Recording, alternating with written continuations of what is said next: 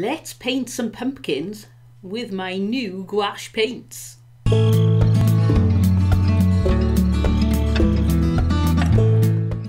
Hello, I'm Caroline, and today I wanted to show you my painting. I bought some gouache paints from Arteza, so we're going to unbox them, have a little look inside, see what they're like, put them in my palettes, and then give it a go at painting some pumpkins. I tried using it on some thinner paper just to try it out, and it seemed to be pretty good even on thin cheap paper.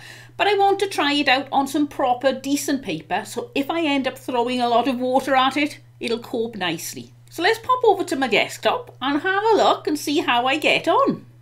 So here are my 60 gouache colours from Arteza. And you can see it says on the box, 60 gouache colours, premium. I didn't know they did a non-premium. So maybe they do, maybe they don't, but look at all those colours. I am really looking forward to trying this out. I've been quite excited waiting for the delivery man to turn up with them. Right, let's have a look what colours are in the box.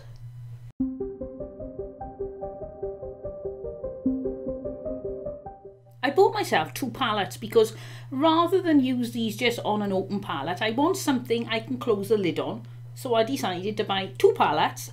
I can't fit them all on, but I can fit most of the colours on. So let's have a look and see what it looks like putting these paints into the palette. I love looking at this, seeing all the colours and thinking, I can't wait to start painting.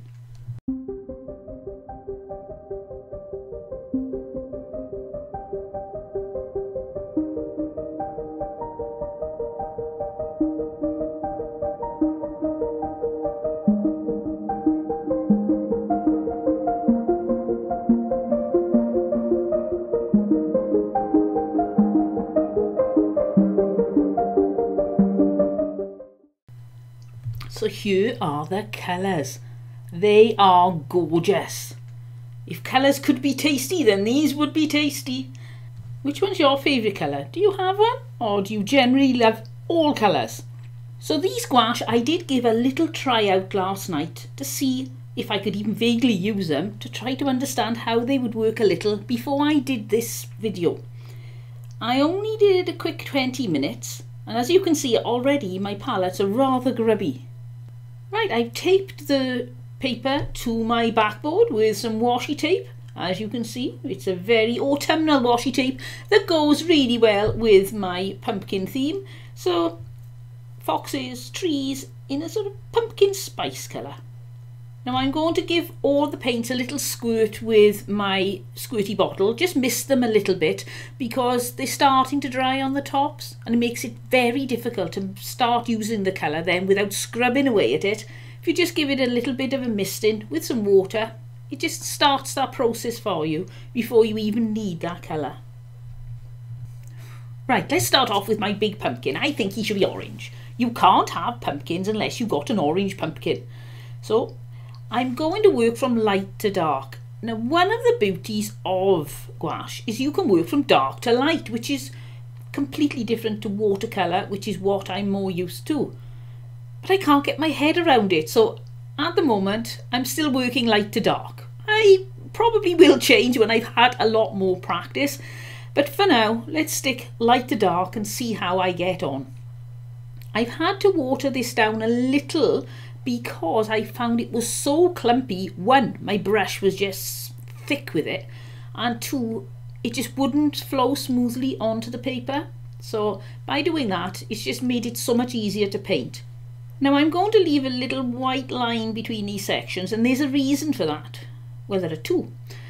One is I'm a very clumsy person, and as I learn to draw more and as I paint more, I'm getting less clumsy, I'm getting more control, but I'm still not there yet. So having something like this makes me really concentrate, and then I can make sure that I'm improving all the time on the way I draw lines using a brush.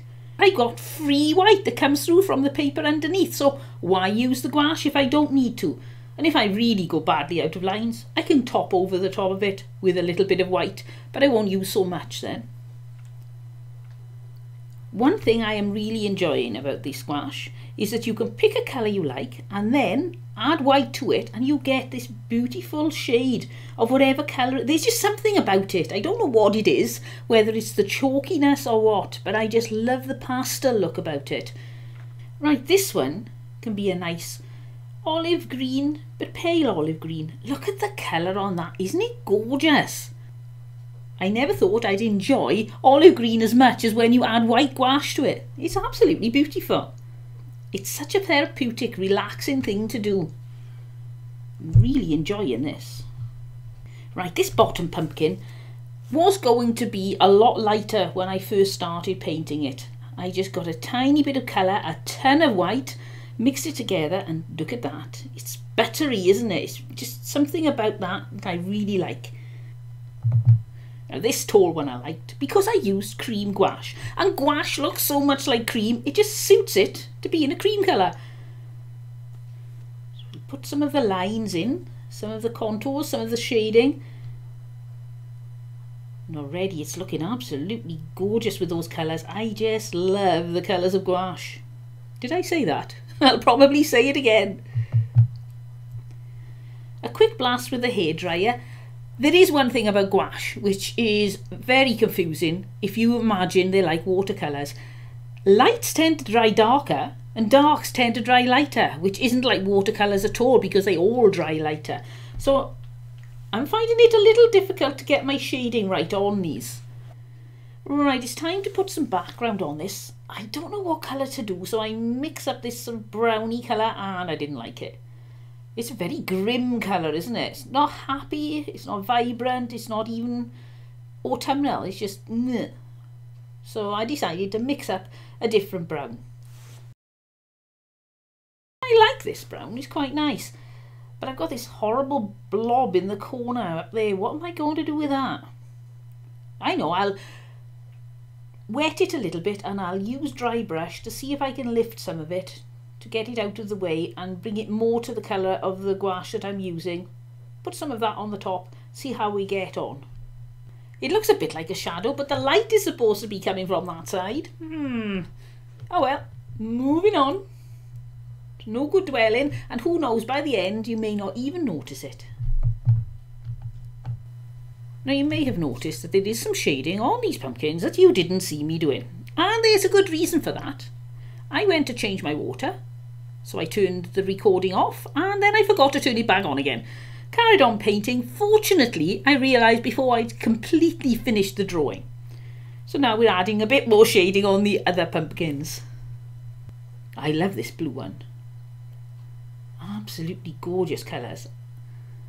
I think he's my favourite at the moment, but then that could change because every time I add more colour, my favourite pumpkin changes.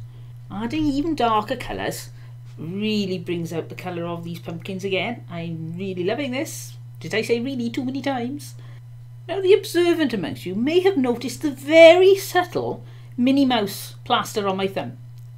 Well, I decided I needed to cut my lavender down now at the end of the season before the rain came, and I couldn't find my secateurs, so I thought, oh, I'll use the scissors. I'll be fine. I wasn't fine. I've got a huge blister on my thumb, so I've had to cover it with a Minnie Mouse plaster. Band-aid, I think you call it in America, is that right? I'm trying to get the right balance with these gouache because, as I said, light tends to dry dark, dark light, and I'm struggling a little. For me, this is feeling a little bit more like mixing a magic potion rather than mixing a colour of paint, because it just doesn't do what I wanted to do. It does its own thing. So I'm sure that little pumpkin is starting to look like a tangerine, or is it just me?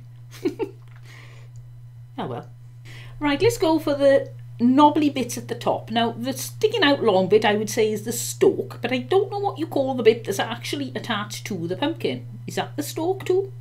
We'll call it the stalk. The whole thing is now the stalk, whether it is or not, because I'm not sure. So I'm colouring these in different shades because I would have thought different shape and size and colour pumpkins will have different colour plants ever so slightly, so they dry ever so slightly different colours. That's my theory. I don't know whether it's right or not, but I like it anyway. I think it gives it more interest. If they were all the same colour, it could get a bit tedious, I think. Right, let's make a start on the leaves.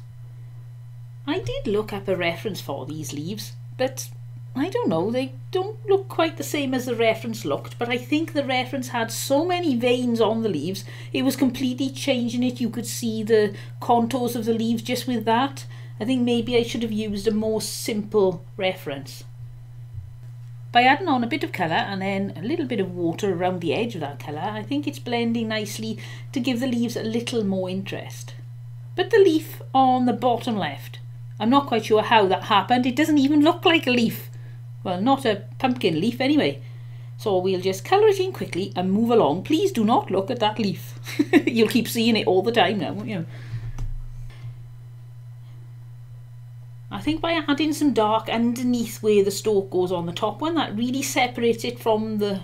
See, we do need a name, don't we? The bit that goes around the pumpkin. So I like that. It's just a matter now trying to give them a little bit more interest. So I'm fiddling around. I'm not quite sure what I'm doing, but I'm enjoying it. And at the end of the day, if we're enjoying our art, it doesn't really matter, does it? The most important thing is to have fun. And every time we do something, even if we get it disastrously wrong, it doesn't matter because we've now learned how not to do it. So anything you make with your art is always worth looking at and being proud of, because you've either done a good job or you've learned an important lesson.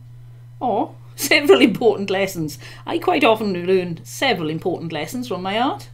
I'm trying to draw some veins on these leaves, but my brush is just not going thin enough. I think it's a combination of it's an old brush and a bit tatty on the ends, and the gouache is a little thick. I do have a thin brush, but the bristles on that are bent, and so you have to compensate for that, and you end up, well, it's quite an interesting experience, shall we say. But I think I'm going to have to crack and use my little brush. There, that's better. It's very awkward, but it's better. I am excited though, because I've decided I've finally got to the point where using my old brushes really isn't helping me. I'm desperate for new brushes, so I've ordered myself some from Amazon. So when they come, I'll show you what they look like. One of them's a cat's tongue. Apparently that can do everything any brush in the world can do. We'll find out. Right, time to put a little bit of shadow under the pumpkins. I'm not quite sure if this is going to work. Now, is this a light brown that's going to dry darker, or is it a dark brown that's going to dry lighter? I don't know what makes the difference. So let's put some brown on and see what happens. Put a little bit under the pumpkin as well, so it's actually sitting on the leaves. You can see the shadow on there. That's my theory anyway. Already I can see it's drying very light. I don't know if this is going to be dark enough for convincing shadows. While I'm waiting for that to dry, let's do a couple of stems and a couple of tendrils. Now, I did have problems with this. I tried to leave the gouache thick so that it would go over the colour underneath, but because it was so thick, it wasn't flowing off my brush. So it was very difficult to do.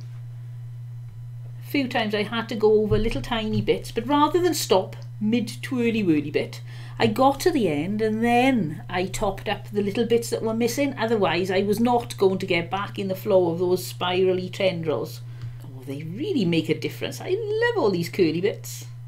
Now, I had a great idea then. The background was looking a bit boring, so I thought, I know, when I did the quick sketch last night, to make it a bit more exciting, I put some spots behind it. But it was a very small picture, so the spots were quite big and they didn't look too bad. This is a bigger picture and those spots look terrible. So I'm hoping they'll dull down, because gouache can dry lighter. Fingers crossed. Spoiler, it didn't dry lighter. I kept going, thinking I'll put different colours on, that'll help. So eventually I decided, I don't think I can live with these dots. They have to go. So I thought, right, if gouache will lift with water, you have to be so careful not to lift your gouache when you're colouring one colour over another. I'll just go over with some water and then it'll get rid of all the dots and splodge them in. That may be true of most colours of gouache, but not the red that I used. That red did not want to lift at all. I scrubbed the paper to death. I think it's passable, but I'm certainly never doing a red dot on anything like that ever again. It's nice though, because it's scrumbled the background a little bit, so it isn't a solid block of colour now, which I think is nice, but I really shouldn't have done those dots. Right, time for a little bit more shading on this pumpkin here. I think he might be becoming my favourite pumpkin again. I'm quite liking the shading. I am fickle. Right, after all that water on the back, I think I'm going to really need to darken the tendrils and the stems of these. I'll go over again. I'm going to add another tendril here as well, I think. Why not? These leaves just look a little flat, so I'm going to try adding some colour. It may work, it may not. At the moment, they're just sinking too much into the background, so I'm just fiddling around. Not quite sure what I'm doing, but I'm giving it a go and seeing what happens. If nothing else, it's therapeutic. I just love playing with these colours. Right, we need to darken those shadows. They really weren't dark enough. But is this going to be dark enough? Or are they going to dry lighter again? I'd rather take it in stages rather than have the shadows too dark. So we'll just go for adding this colour. It's definitely making a difference. They are standing from the background a lot more now. I quite like that. But what will they settle like when they're dried? Just do something to bring the pumpkins more forward. I'll try a little bit of white gouache for highlights and little bits of dark here and there and see if that does the job. Oh yes, I think that's definitely working. A little bit of tweaking here and there. Fortunately with gouache you can. Just add some water, squidge it about.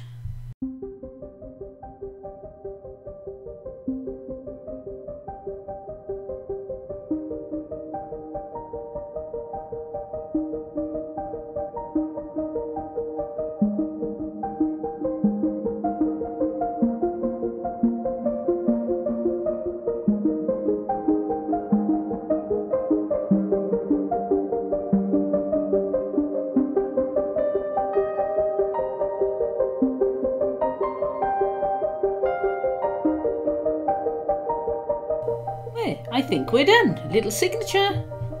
Time to take the washi tape off. I love taking the washi tape off. It's one of the best parts of making a painting.